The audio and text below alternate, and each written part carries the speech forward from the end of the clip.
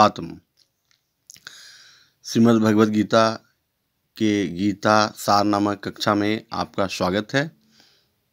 प्रत्येक दिन की भांति आज भी हम लोग श्रीमद् भगवद गीता के एक श्लोक के द्वारा व्यापक प्रेरणा आत्मसात करेंगे। आइए इसका रसास्वादन करें।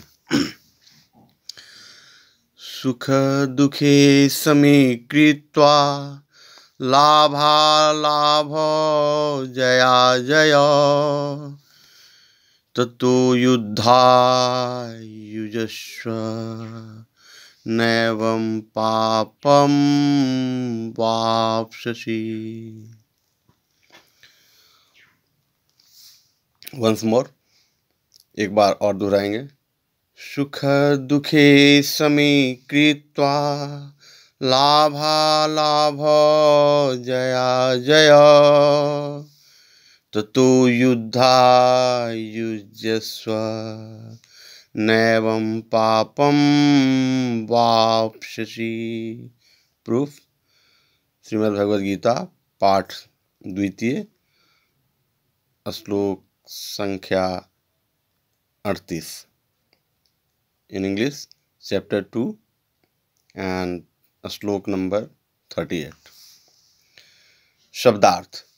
सुख का अर्थ है सुख, दुखे का अर्थ है तथा दुख में, समय का अर्थ है समभाव से, कृत्वा का अर्थ है करके, लाभ अलाभों का अर्थ है लाभ तथा हानि दोनों में, जय अजयों का अर्थ है विजय तथा पराजय दोनों स्थिति में, दोनों ततः का अर्थ है तत्पश्चात, युद्धाय का अर्थ है युद्ध करने के लिए, युजस्व का अर्थ है लगो या लड़ो, न का अर्थ है कभी नहीं, एवं का अर्थ है इस तरह, पापम का अर्थ है पाप, और अवाप्स्यसि का अर्थ है प्राप्त करोगे।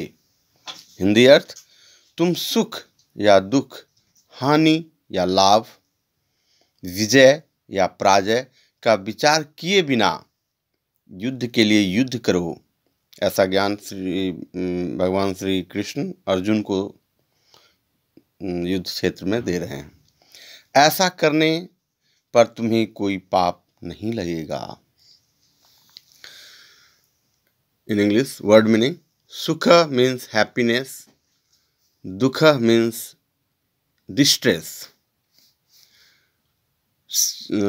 समय मीन्स इन इक्वेनिमिटी, कृत्वा means doing so,